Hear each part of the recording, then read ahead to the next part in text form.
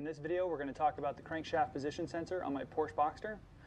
What was happening was the car was not starting when it was warmed up. So I would start it cold, fine, drive for a little bit, get the car nice and warmed up, and then when I'd go back out to start it, it wouldn't start.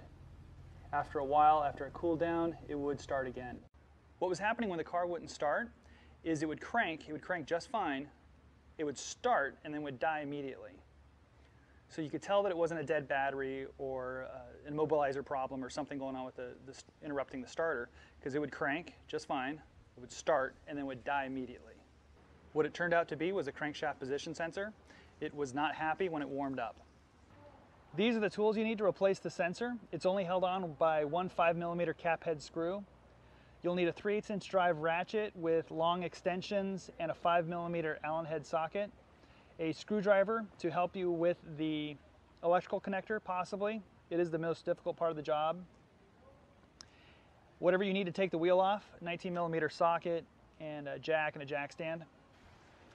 When I replaced mine, the cap head screw was stripped, so I needed a Torx and a hammer, and I pounded it in there and then backed it out that way. So I recommend that you take a flashlight, look inside that cap head screw, make sure that it's clean, then use a pick if necessary to clean that cap head screw out. The sensor is located between the transmission and the engine on the passenger side of the car. You access it by removing the right rear wheel. This is what the sensor looks like. There's the hole for the cap head screw. It goes into the car. Electrical connector. There's a push down here, and then it snaps. There are little clips that hold it to the engine as well. If you Google the crankshaft position sensor, you'll see on the forums some great pictures of its location and of how the electrical connector is held onto the car.